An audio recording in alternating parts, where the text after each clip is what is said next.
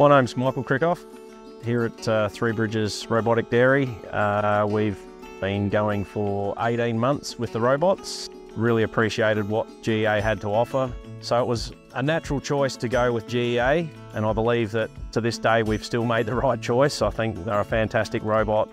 The service we get from Daniel has been second to none. We've used other providers in the past. Daniel is here at the drop of a hat. If he's a long way away, he'll do what he can to get here.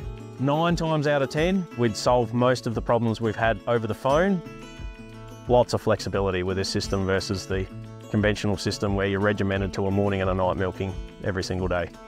Once we've changed to robotics, there's been a number of things that we've realised that we didn't foresee before we changed from conventional.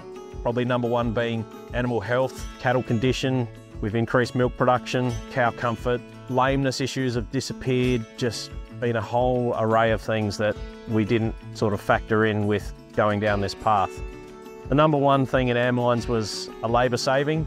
We don't have 2 and 3 and 4 people putting cups on cows. We've got the same system putting cups on cows every single day of the year. So as a result, we've seen better cell count, cows just behaving very calmly. It's a very low pressure system and it's working really well.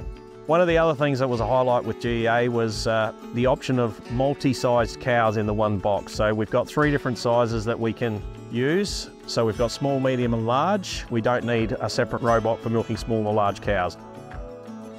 Normal farming day now, probably I still get up reasonably early in most mornings. People at work here now don't start work until 8 o'clock in the morning. Traditionally, we've started at around 5 o'clock in the morning for the morning milking and don't generally finish till about 6:30, 7 o'clock at night. Now the people at work here, nobody starts work before 8 o'clock in the morning, with the exception of when we're doing silage and hay. Everybody's gone home by 4:30, 5 o'clock in the afternoon. It's just, yeah, it's enabled us to shift the labour from putting cups on cows to focusing on a bit better pasture management, maintaining fences, shifting the focus to using the labour more efficiently, doing other things. The ability to manage cell count with individual quarter management with GEA is far better than anything I've seen anywhere else. Another thing with GEA, we really like the idea of a pit and the ability to manually put cups on a cow. So we've got the ability to go in behind the cow very safely, press a button and manually put the cups on for the first 24, 48 hours if we have to. We've also decided to go down the path of herd testing. GEA was really the only ones that offered a very good herd testing system that we basically plug in, press herd test, go home for the night, come back the next day. All the samples are ready to be put into the herd test system and sent off to the lab.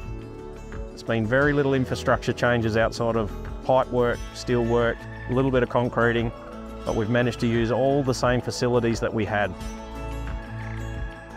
Next generation for me means bringing something to the farm, because Dad brought the dairy, Grandpa bought the beef cows, and my great-great-grandpa bought the land, so I want to bring something, and I think I want to bottle our own milk and make our own produce like ice cream, butter, cheese, sell it locally and start a mini business. Next generation is going to look very different. I think we're now only limited by our imaginations.